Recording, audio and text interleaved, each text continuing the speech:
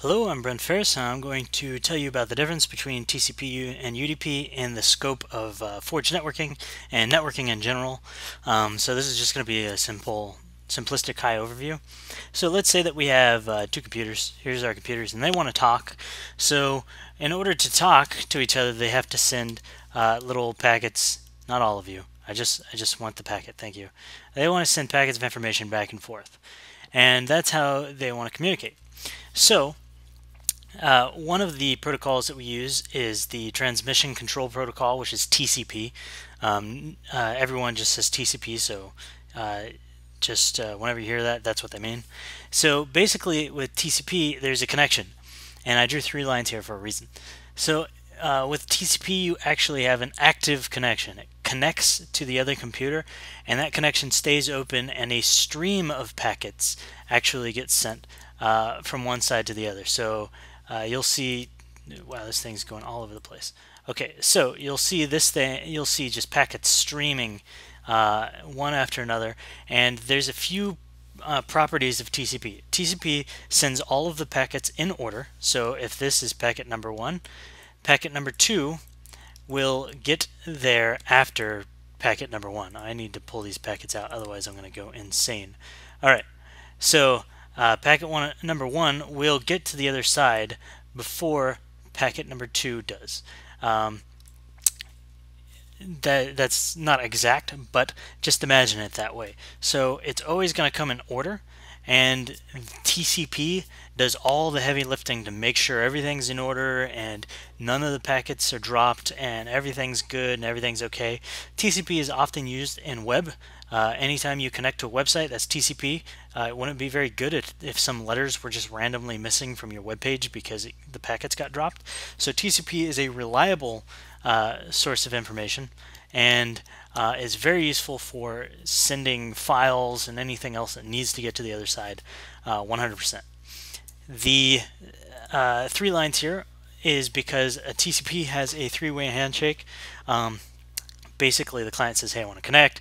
The server says, okay, here, validate, I acknowledge you want to connect. And this guy sends back an acknowledgement saying, hey, I acknowledge that you acknowledged, basically. And so that's called a 3-way handshake, and that takes a bit of time to start up. So with websites, that actually happens every single time you go to the web page, unless it's enabled by stuff like AngularJS or whatever that loads web pages dynamically. Then only some of the content is coming down, but that's besides the point. So that's TCP. You have this active, constant connection, and if that connection's broken, this guy's kicked and everything goes haywire.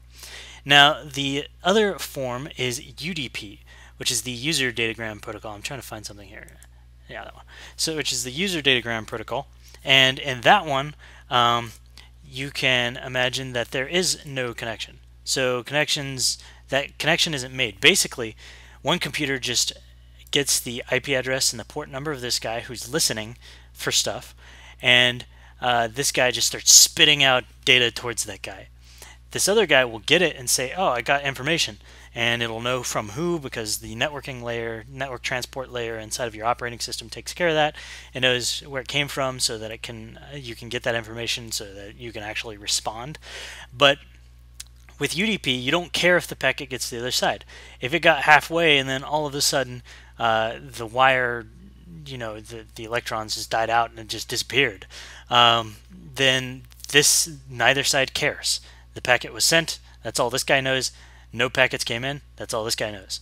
And so UDP is unreliable because you may send things and they may not get to the other side. However, more likely than not, your data will get to the other side unless your connection is terrible. But your data will most likely get to the other side. The reason why this is faster is because this other side is not waiting around to make sure that things come in order. You may actually send packet number 1 first from your client, and then packet number 2 gets there before packet number 1 when you sent packet number 2 second. So they come out of order. So first of all, they're unreliable because they're out of order, and they're unreliable because they can be dropped and nobody cares. So in the aspect of forge networking, what happens is that exact thing. We send some packets. If they get dropped, it'll send again because it didn't get a response if it needs to be a reliable packet. Once it gets to the other side, then it gets added into a queue if it's reliable, so that they execute in order. And so we kind of simulate TCP through UDP this way. Basically, we send a packet. When it gets to this side and this guy reads it, he sends a packet back saying, hey, I got it. I got the packet you sent. So imagine this guy sends packet 1, and this guy gets it. And then he sends back, hey, I got packet 1. And then this guy gets, hey, I got packet 1, which means that it was received. That's how we can simulate reliability on the two ends. Now, there's a lot more complex stuff that goes in there, like what if this guy sends back, hey, I finished it, but it drops. That kind of stuff that we won't worry about for right now, because Forge Networking just worries about that for you. So that's UDP in a nutshell. And why do we use unreliable? You sometimes may think, why would we ever use unreliable? Because I want all my stuff to get to the other side.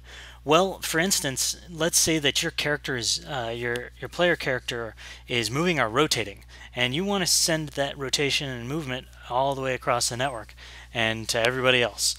However, you may say, all right, I rotated, and it goes and it drops. And by the time it drops, you've already rotated more. So you're actually sending another packet saying, hey, I rotated again. So technically, it does not matter if the first one gets to the other end, because the second one will get there and say, hey, I rotated again. And its new rotation will be the new rotation that was sent. We don't even care if the first one makes it, because we don't really need, hey, I rotated by 1/100th of a degree, and then another one coming in saying, hey, I rotated by 2/100ths of a degree, or 1/50th, whatever. And that just doesn't make sense. So these packets for rotation and position don't really matter that much, because the packet that's coming after them is going to overwrite them anyways. Now, that is not the case in probably it's something like a turn-based game where you click and a unit moves from one zone to another. The fact that it moved to that zone is very important, and you need to make sure that is a reliable send. And that's when we're going to get into things like the RPC, which is a remote procedure call, and those are reliable. So we'll go into RPCs and what they are in the next video.